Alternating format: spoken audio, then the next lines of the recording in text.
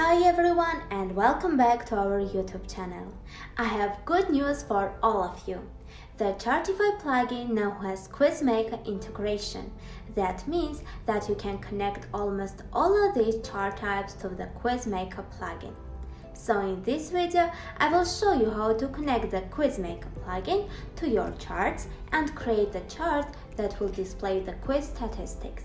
If you are ready, let's start the process. To use this new feature, you must install and activate the QuizMaker and the Chart Builder plugins.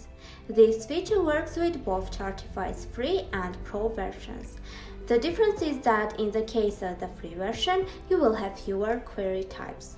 As the plugins are already installed and activated, just click on the Chart Builder plugin. By clicking on the Add New button, the pop-up with all chart types appears. This feature doesn't work only with Geo, Org, and Gauge chart types, so just choose any of the rest, for instance a bar chart type, and start making your chart.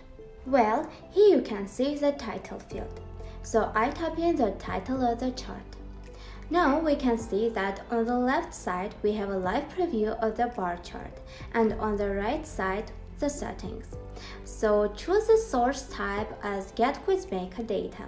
The Select Query field appears. You can see many query types and all we have to do is just to choose the one that we need.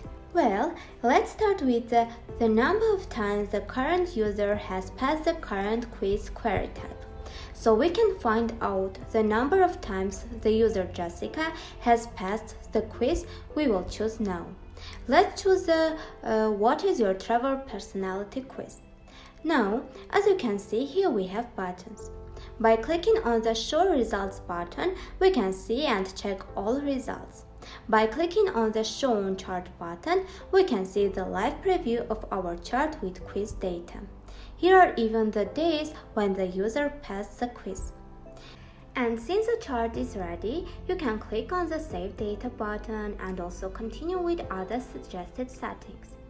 But I don't want to do some changes on the chart, so I just click on Save and Close button and preview the chart by copying its shortcut. Now from the left submenu, head to the Posts, click on All Posts and also on Add New button. On this page, just type in the title of your chart and then pass the shortcut here. Click on the Preview and also on the Preview in a New tab button. That's all, our amazing chart is ready.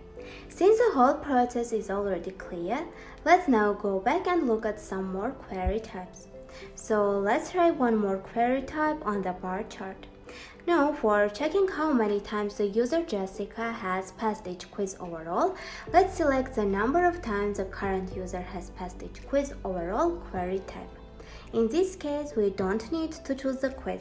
Just click on the Show on Chart button, and on the left side we can see the live preview of our chart, which makes clear which particular quiz this user passed more.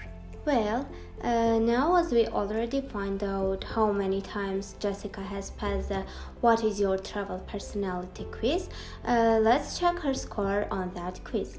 This time, let's repeat the same steps and choose the line chart type. Now, by clicking on the Select Query field, let's choose the current user's score on the chosen quiz type. So let's choose the same quiz and click on the Show on Chart button. On the live preview of the chart, you can see the result. By hovering, you can find out the user's score.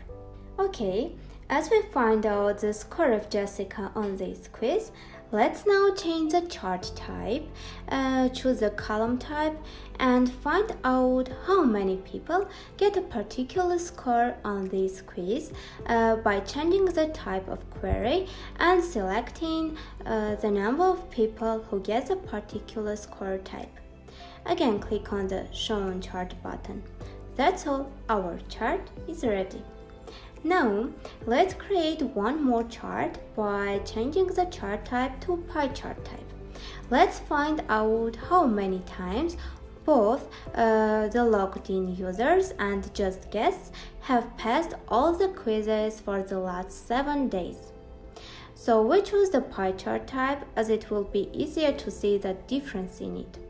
As you can see, 17% of the quiz takers are logged in users and only 30% are guests. I think that's all, as this chart type is also ready.